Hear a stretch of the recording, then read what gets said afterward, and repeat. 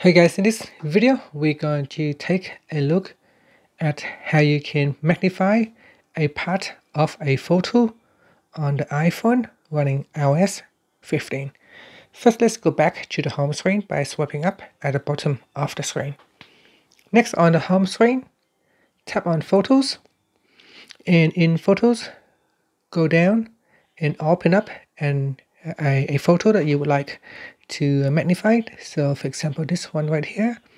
Next, tap on the Edit button, and then in here, tap on the pen icon at the top right hand corner.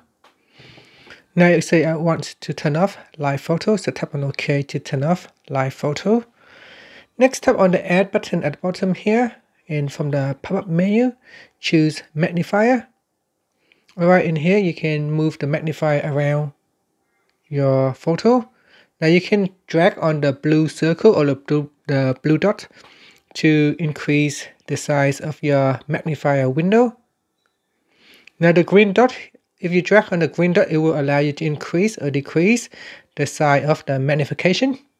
So you can drag on that to change the size of the magnifications, and the blue dot is to change the size of your magnification area. Okay, so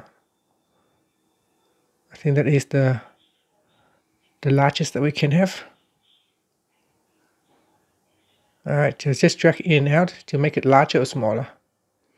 And then we use the green button to drag it up and down to increase or decrease the size. And then after that, you can tap on the Done button. And that's it. So that is how you can magnify a part of a photo on the iPhone running iOS 15. Now don't forget to tap on the Done button to save the changes. And that's it. Thank you for watching. Please subscribe to my channel for more videos.